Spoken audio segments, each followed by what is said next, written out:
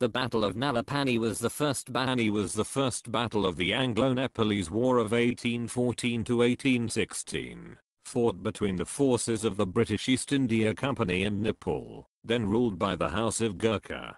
The battle took place around the Nalapani fort, near Dehradun, which was placed under siege by the British between the 31st of October and the 30th of November 1814.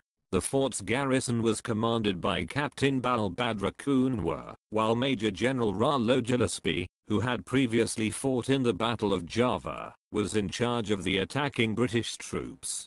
Gillespie was killed on the first day of the siege, while rallying his men. Despite considerable odds, both in terms of numbers and firepower, Balbhadra and his 600-strong garrison successfully held out against more than 5,000 British troops for over a month. After two costly and unsuccessful attempts to seize the fort by direct attack, the British changed their approach and sought to force the garrison to surrender by cutting off the fort's external water supply. Having suffered 3 days of thirst, on the last day of the siege, Balbhadra, refusing to surrender, led the 70 surviving members of the garrison in a charge against the besieging force. Fighting their way out of the fort, the survivors escaped into the nearby hills.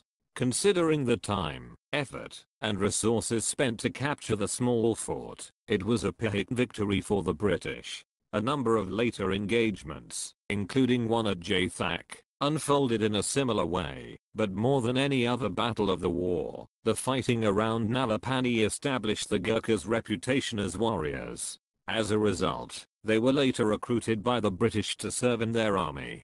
Background: situation in 1814 under the new and ambitious Governor-General Francis Edward Rawdon Hastings, the Earl of Mwera. The long-standing diplomatic disputes between British India and the Kingdom of Nepal, caused by expansionist policies of both parties, descended into open hostility. The British East India Company sought to invade Nepal, not just to secure the border and to force the Nepalese government to open trading routes to Tibet, but also for what Hastings saw as a geopolitical necessity, to secure the foothold of the company in the Indian subcontinent.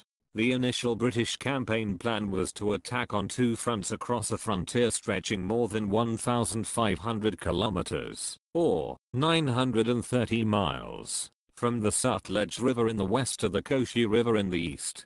On the eastern front, Major Generals Bernard Milley and John Sullivan would lead their respective columns across the Tarai towards the heart of the Kathmandu Valley. At the same time, Major General Ralo Gillespie and Colonel David Ochterlony led the columns on the western front. These two western columns faced the Nepalese army under the command of Amar Singh Thapa. Around the beginning of October 1814, the British troops began to move towards their depots and the army was soon after formed into 4 divisions, one at Benares, one at Meerut, one at Dinapur, and one at Ludhiana. The division at Meerut was formed under Gillespie, and originally consisted of 1 British infantry regiment, the 53rd, which with artillery and a few dismounted dragoons, made up about 1,000 Europeans. In addition to this, there were about 2,500 native infantrymen. This made up a total force of 3,513 men. Once assembled, it marched directly to Dehradun, which was the principal town in the Dun Valley. After having captured or destroyed the forts in the valley, the plan called for Gillespie to either move eastwards, to expel Amar Singh Thapa's troops from Srinagar, or westwards to take Nahan, the largest town in the Sirmaur district, where Amar Singh's son, Ranjor Singh Thapa, controlled the government. Once completed, Gillespie was to sweep on towards the Sutlej, in order to isolate Amar Singh, and force him to negotiate. Of the 4 British divisions mentioned above, Gillespie's was the first to penetrate the enemy's frontier. The Nepalese had anticipated that Dehradun would be the first place of assault, and had tasked Captain Balbhadra Kunwar with the fortification of the place. When Balbhadra Kunwar, commander of the Nepalese Defence Army at Dehradun, heard of the approach of the British army and its size, he realized that it would be impossible to defend the city. He withdrew from Dehradun and moved his force of about 600, including dependents, to a hill northeast of the city. He subsequently took up a position in the small fort of Nalapani, Kalanga. His force was ethnically diverse, consisting of Maga soldiers belonging to the Purano Gorak battalion and soldiers that had been recruited from Garhwal and nearby areas. On the 22nd of October, before the British declaration of war on the 1st of November 1814, Gillespie seized the Karee Pass leading into the Dun Valley. He then proceeded to Dera, unchallenged. A letter was sent by the British to Balbhadra, summoning him to surrender the fort. Upon receiving the note, Balbhadra tore it up. The letter having been delivered to him at midnight, he observed that it was not customary to receive or answer letters at such unseasonable hours. Nevertheless, he responded by sending his salam to the English Sirdar, assuring him that he would soon visit him in his camp. Terrain and defenses. The Nalapani fort was situated on a 500 to 600 foot, or 150 to 180 meters, the hill that was covered in dense jungle. The approach to the fort was very steep in most directions, and the top of the hill, which formed a tabletop feature, was about 0.75 miles, or 1.21 kilometers, in length. Its highest point was to the south, where the town of Kalanga was located. The fort was constructed in an irregular shape, having been built to conform with the shape of the ground upon which it was situated, and at the time the British entered the Dun Valley, its walls had not been finished. Upon their arrival, the British found the Nepalese defenders working to improve the fort's defenses, and raising the height of the walls. By the time the first attack took place, the walls of the fort still had not been finished, although they had been raised slightly. As a result of the hasty construction work, even at the wall's lowest part, it was high enough that the attacking force would need ladders to reach the top of the rampart. Every point where the fort was approachable, or thought weak by its defenders, was bolstered by stockades made out of stones and stakes that had been stuck into the ground. These were covered by cannons that were placed where they could be most effective, and a wicket gate that flanked a large part of the wall was left open but cross-barred, to make it difficult for attacking soldiers to enter, but also to channel their advance towards a cannon that had been placed at the gate to enfilade its approach with showers of grape shot. Battle. First British attack. Following their arrival, the British reconnoitred the fort and began planning for the assault. Parties were employed in preparing fascines and gabions for the establishment for artillery batteries, while 2 12-pounder guns, 4 5.5-inch howitzers, and 4 6-pounders were carried up the hill on elephants. The British secured the tableland without any Nepalese resistance, and the gun batteries were ready to open fire on the fort on the morning of the 31st of October, at a distance of 600 yards, or 550 meters. The first British attack on Nalapani took place on the 31st of October, a day before the official declaration of war. Gillespie planned to storm the fort from 4 sides. The storming party was formed into 4 columns, supported by a reserve. The first, under Colonel Carpenter, consisted of 611 men. The second, under Captain Fast, was 363 strong. The third, under Major Kelly, was made up of 541 men. The fourth, under Captain Campbell, had 283 men, while 939 men made up the reserve, under Major Ludlow. It was intended for these columns to ascend from different points, at a signal made through the guns firing in a specific manner, and thus attack the Nepalese from different sides. In doing so, the British hoped to divert the attention of the Nepalese, and prevent them from concentrating their fire on any one point, allowing the attackers to gain an advantage. However, after the attack began, only 2 columns, those under Carpenter and Ludlow, responded to Gillespie's signal to assault, which was given some hours earlier than was intended. Under the cover of fire, pioneers twice swarmed up to the walls, only to be cut down by the enfilade fire of Balbhadra's cannons that were positioned along a large part of the wall. The garrison maintained a heavy bombardment from the walls, and heavy showers of arrows and of stones rained down on the assailants. Women inside the fort also threw missiles, exposing themselves to British fire. Gillespie's men fell back, and on seeing this, he moved forward from the artillery line to personally rally his men. With 3 fresh companies of the 53rd Regiment, he reached a spot within 30 yards, or 27 meters, of the wicket, where, as he was cheering the men, waving his hat in one hand and his sword in the other, a Nepalese marksman shot him through the heart, and he fell dead on the spot. The general's death forced the British to temporarily cease their attack and withdraw. Total British casualties for the day were 32 dead and 228 wounded, some of whom subsequently died. Second British attack. Not having expected such a determined resistance from the Nepalese, Colonel Sebright Morby, who was next in command of the British troops at Nalapani, retired to Dera until the 24th of November, so that heavy guns could arrive from Delhi.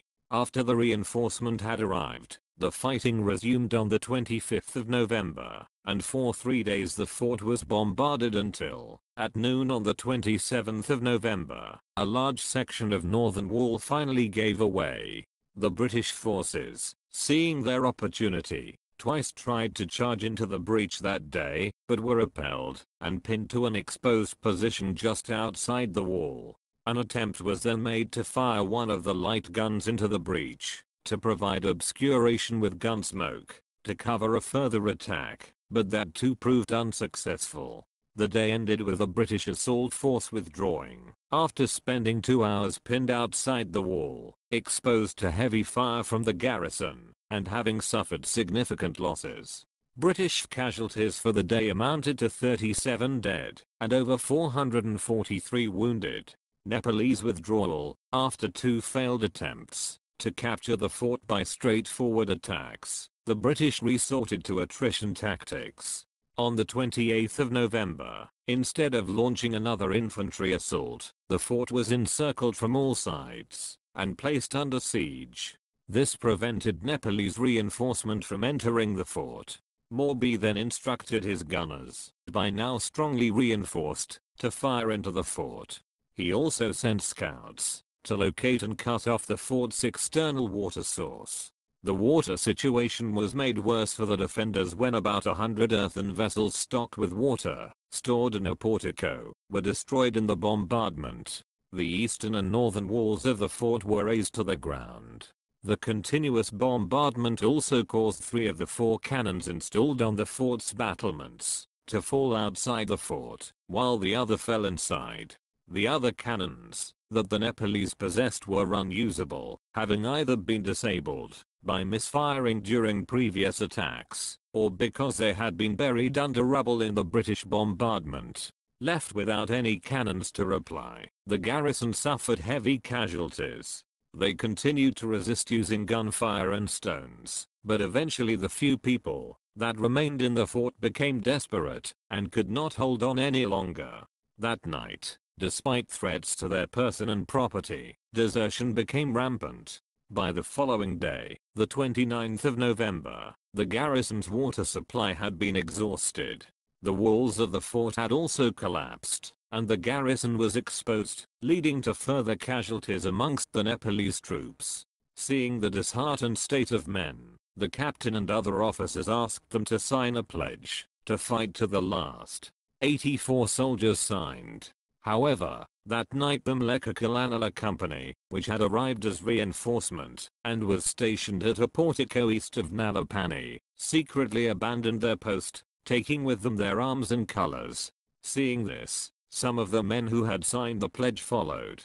The 50 or 60 men that remained, overcome by the hopelessness of the situation, felt that instead of confronting certain death by remaining in the fort, it was better to escape to the hills and hold their position there.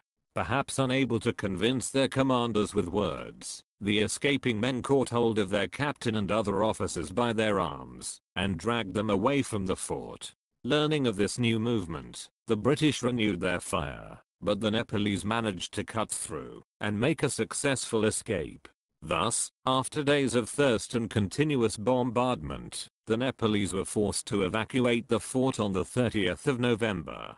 Balbhadra refused to surrender, and with about 70 of his surviving men he was able to fight his way through the besieging force and escape into the hills. When the British troops entered the fort, it was found, as Prinsep writes, in a shocking state, full of the remains of men and women killed by the shot shells of our batteries. A number of wounded were likewise lying about, and the stench was intolerable. Upwards of 90 dead bodies were found and cremated, while the wounded were sent to British hospitals. The rest of the fort was then razed to the ground. Aftermath. Conduct during battle.